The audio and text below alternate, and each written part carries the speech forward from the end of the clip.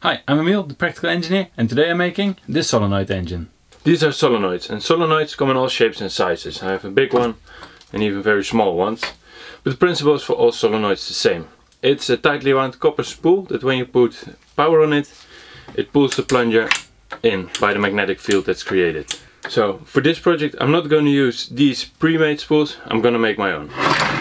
I'm going to use this Delrin round stock to make the bobbin for the solenoid on the lathe.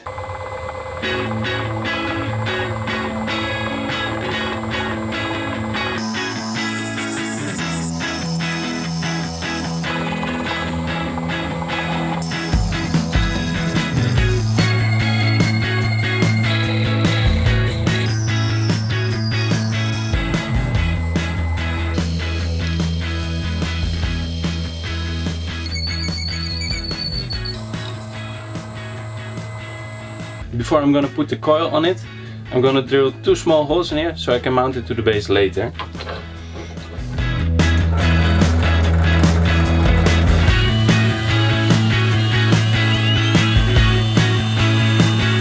I have this insulated copper wire, that's going to be the spool, so the next step is to wire it on there. And I need to leave some room at the end, so I'm going to put it through somewhere like this, have some room to spare, and then make the first windings. When I have a couple of windings done, I'm gonna put it on the lathe. It goes a bit quicker.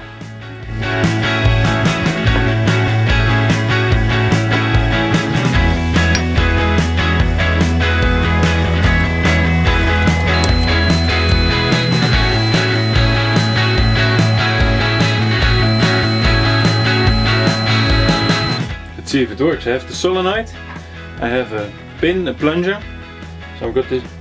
I'm gonna put this halfway in, and then if it works it should put it all the way in. So let's see.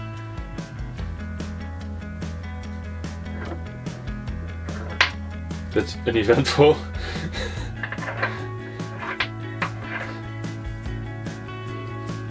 I don't know why. Bad connection, that's it. So it works.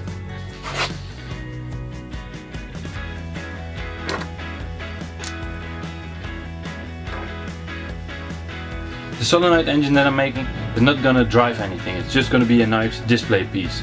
So for that I'm gonna use this wood to make a nice base for it.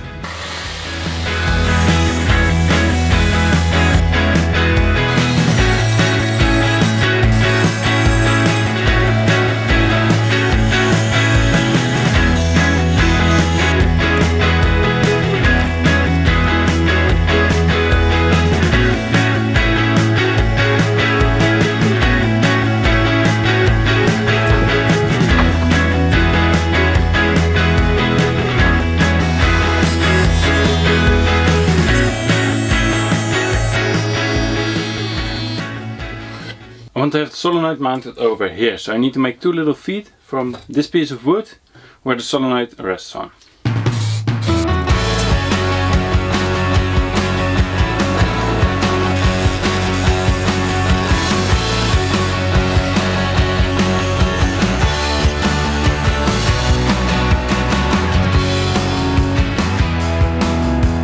So now I have the solenoid that I can mount over here.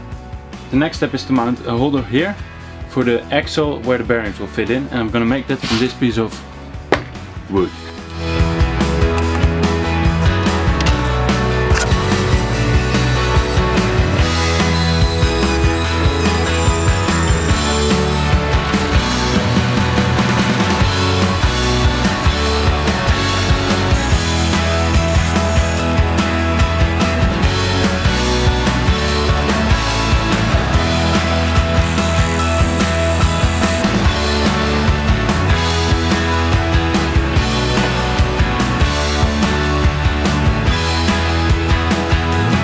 Having this made, the next step is to connect the plunger from the solenoid to the axle on the bearing, and I need to make a bushing for that for over here and a little arm that connects the plunger to that bushing so it can move around. Let's start with the bushing and then make the arm.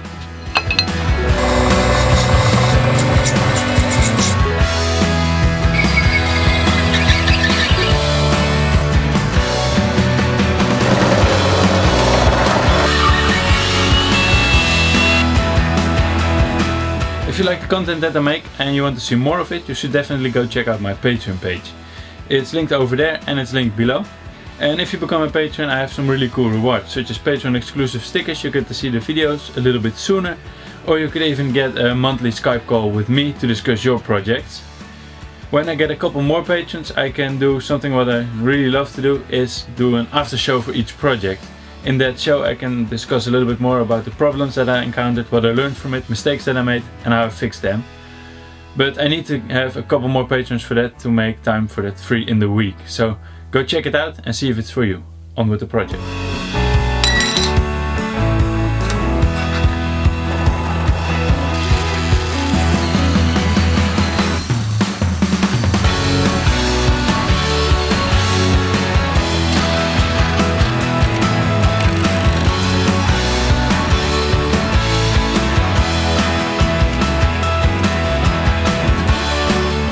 So I have the connecting part for this side, for the axle, with the little arm made, and it works really well. Next step is to make the plunger so it can connect to the arm. So I need to make a flat side on here, drill a hole in it so I can connect it.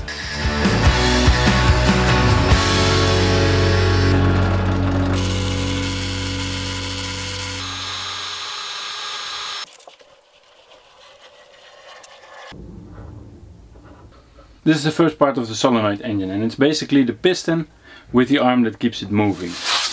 I basically need 2 more things to get the thing working. One is a big flywheel to keep the thing in motion when it's at its end position, otherwise it would just stop after 1 stroke. The other thing is I need to make an eccentric bushing for over here that works with the switching mechanism, so the solenoid switches on and off at the right points. Let's start with that.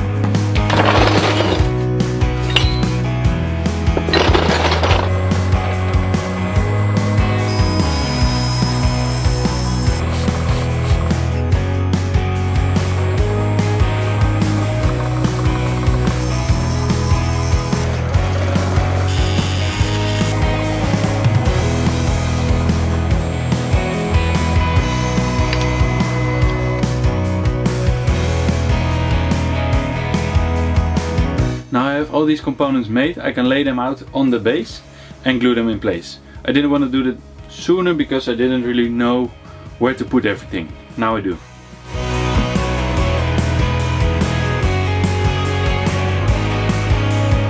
Now all the wooden components are in place, it's time to give it a coat of lacquer. So I'm going to take all the components off and coat it.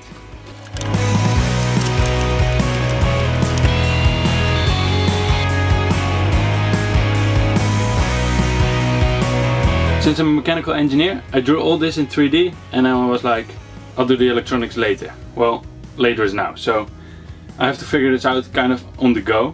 But I already know the concept of how I'm gonna do it. On the eccentric bushing I want 2 sliding contacts. One that's always in contact and the other one that does the switching for the solenoid on and off. So on the far part it doesn't make contact and on the thicker part it does make contact. And I've tried some things with copper wire. And I'm gonna make a little spring like this that I can put on the bushing.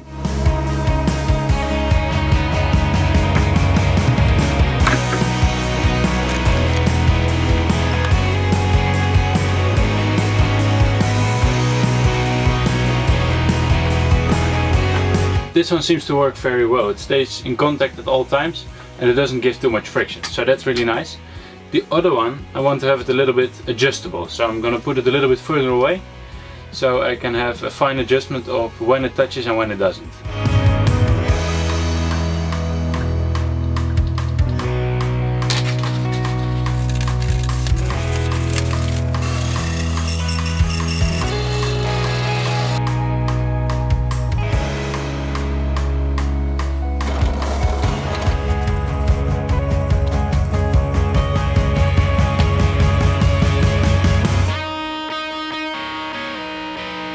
Solenoids can take quite some current, and with the content like this, sliding on it and switching on and off the whole time, I'm afraid that I'm gonna get a lot of sparks and I don't want that. So I'm adding this power transistor to reduce the load. So on the switching part there's only a little bit of current, and then the big load of current just goes through the solenoid.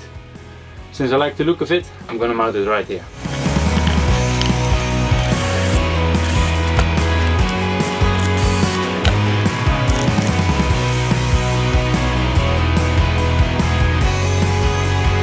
I think I have it all wired up correctly, so let's plug it in and see how it does.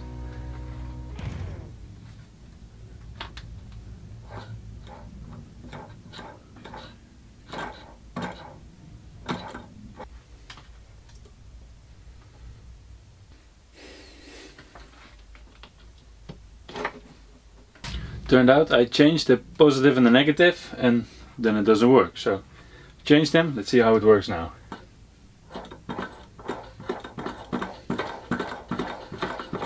Manually it works. I got it working, and remember when I said, and this thing doesn't give too much friction? This one seems to work very well. It stays in contact at all times and it doesn't give too much friction, so that's really nice. Well, I was wrong. It actually, I made the spring so strong that it was actually breaking this thing. So when this tried to move it, this was just counteracting the flywheel and it was not moving at all. The other thing is that I wanted to power it with 12 volts and that was way too little. So I put it on 24 volts now, and now the spool has more than enough power to run it. So let's check it out.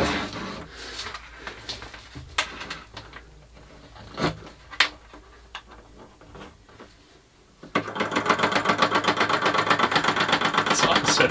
I love it.